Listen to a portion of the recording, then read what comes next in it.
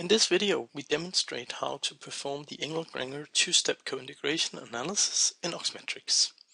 We have a data set with Danish bond rates, we have R, which is the money market interest rate, we have B, which is the bond yield, and we have a sample of quarterly data from 71 first quarter to 2003 second quarter. Here is a plot of the two series.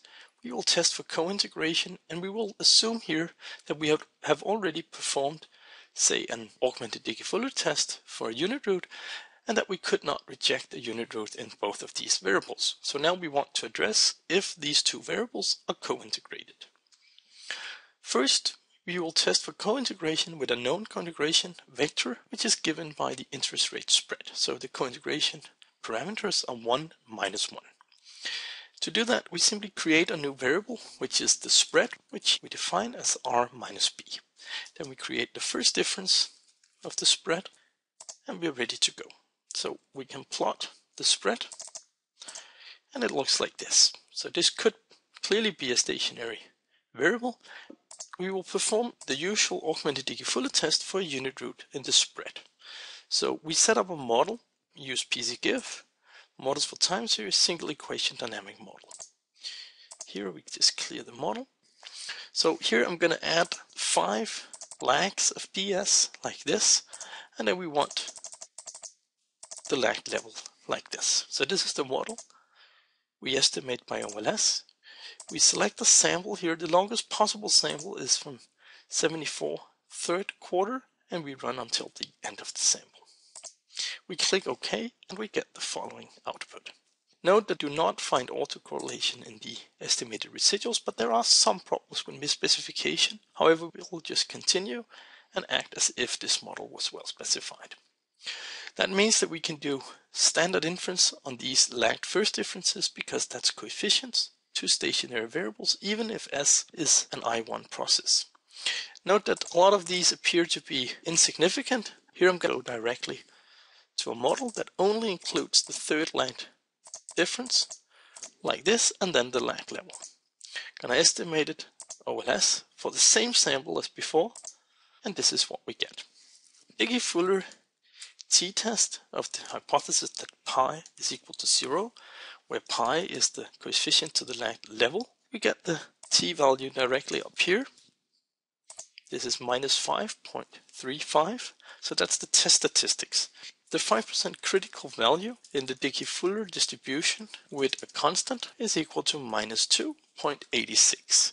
And note that here we have not estimated any co-integration parameters, so 0 estimated co-integration parameters. So this corresponds to the usual Dickey-Fuller distribution with a constant. We can reject the null of a unit root in the spread. And that is the same as saying that we reject no co-integration between the interest rates. So we actually find co-integration between these two. Now, alternatively, instead of assuming that we know the co-integration parameters, we could estimate them.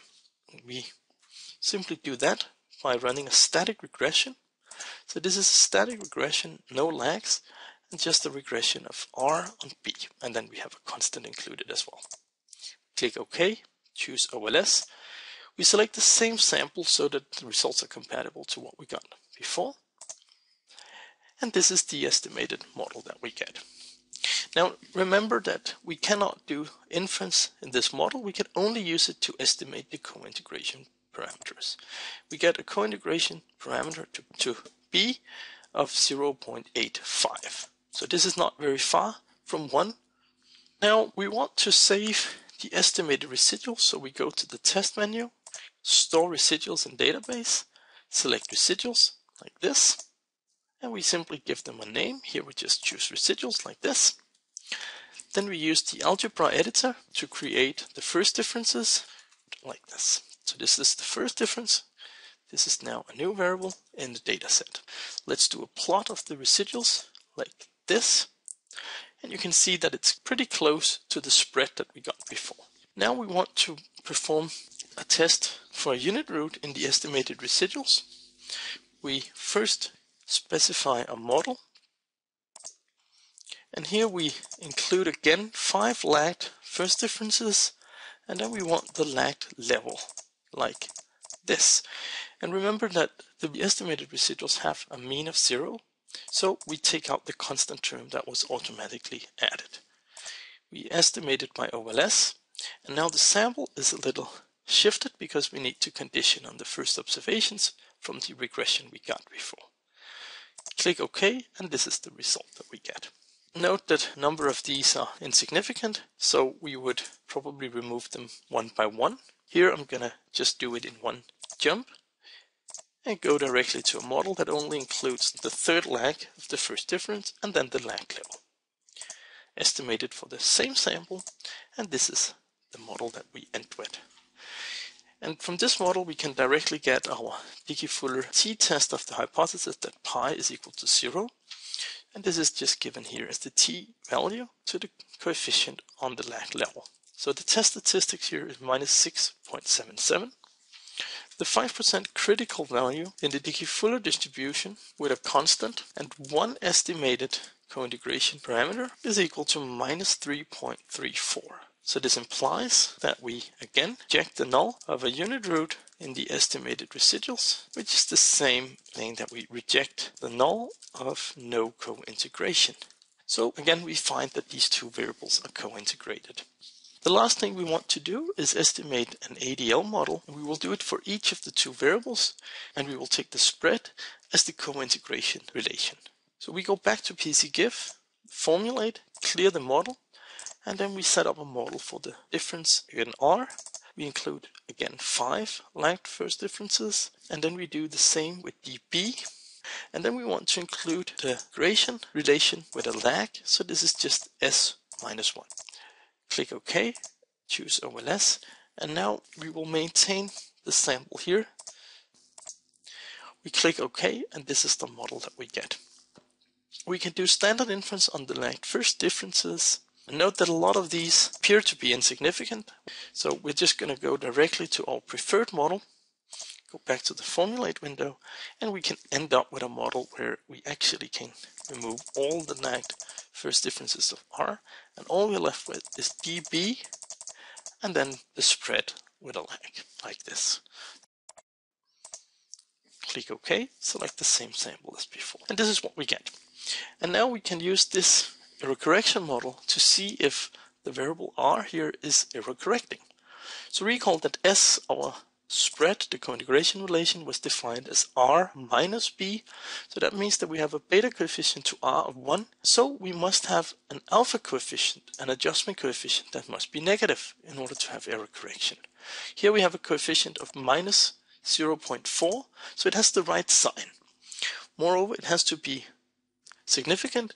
We can do inference here, standard inference, because under cointegration is again coefficient to a stationary variable.